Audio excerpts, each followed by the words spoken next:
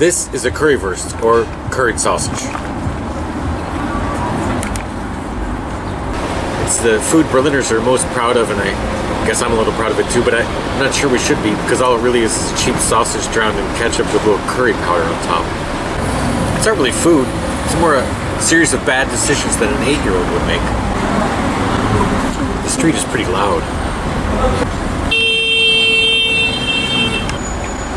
Whoa! It was supposedly invented by Hertha, what's her name?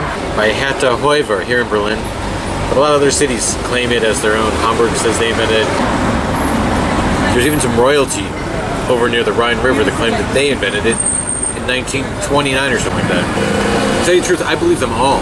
Because if you just put a bunch of monkeys in the kitchen, they'd come up with this on their own after a while too. Germans are proud of like the currywurst as like a snack food, whereas we're proud of the schnitzel as like a food, like a restaurant food.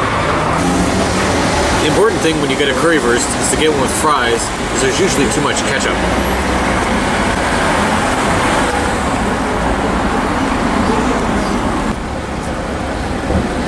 Can we buy this curry powder, please? The other important thing about ordering a currywurst, if you do it at a real currywurst stand, is they're going to ask you if you want it with Darm or ohne Darm. Darm means intestine. A real Berliner would get it with intestine. People with weak stomachs would get it without intestine. I usually get it with intestine now because how much of them are actually real intestines anymore? It's usually just plastic coating. And even if it is a real intestine, you're eating an animal. What's grosser than that?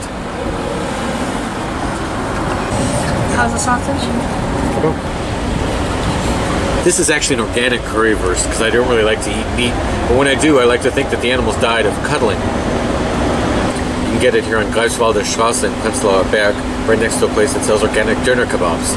That's another story. I think that's the one food I miss, being vegetarian, is currywurst. There isn't just one currywurst Buddha or sausage stand that makes the best and eponymous currywurst. They're actually all over the place. Probably the best ones are the ones that look like they're about one spark away from a fatal grease fire. But if you had to ask me, I'd recommend. Probably the most famous place for currywurst now in Berlin is this place, Konnopke's Imbiss, in the former East German neighborhood of Prenzlauer Berg. It used to be kind of a rundown place full of artists and philosophers. Now it's a genteel, expensive neighborhood full of doctors, professors, and comedians.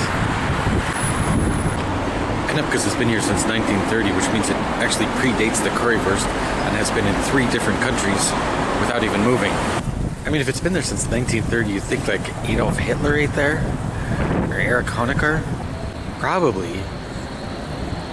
Even Helmut Kohl, because Helmut Kohl ate everything. Maybe Krasselt. It was one of the most popular places in West Berlin back when this was West Berlin. The French fries are kind of expensive. It's just €2. It said 180. Yeah, you have to pay 20 cents for the sauce. What?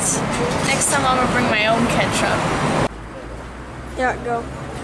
Or the Bratpfanne, which means frying pan in German. It's been here since 1949, which incidentally is the same year Hertha Heuwer invented the currywurst. They're both in a neighborhood of Berlin called Steglitz, which tourists never come to because nothing ever happens here.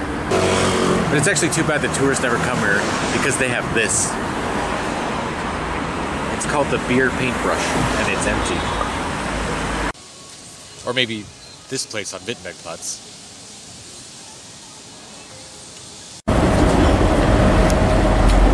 Berliners eat so many currywursts, it probably adds about 10% to the city's healthcare bill every year.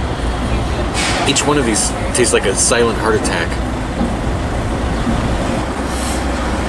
Is it still running? Yeah. See, every bite you take.